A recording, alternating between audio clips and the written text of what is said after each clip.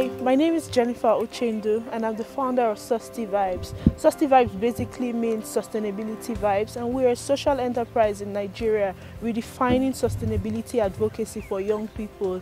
I founded Susty Vibes when I got really frustrated about the job market in Nigeria. We had 60% of our population being young people, and not a lot of us had a clue about sustainability or climate change issues. I decided from an online blog to educate Nigerians, especially young people, about the impact of sustainability and how they could become better citizens of the planet.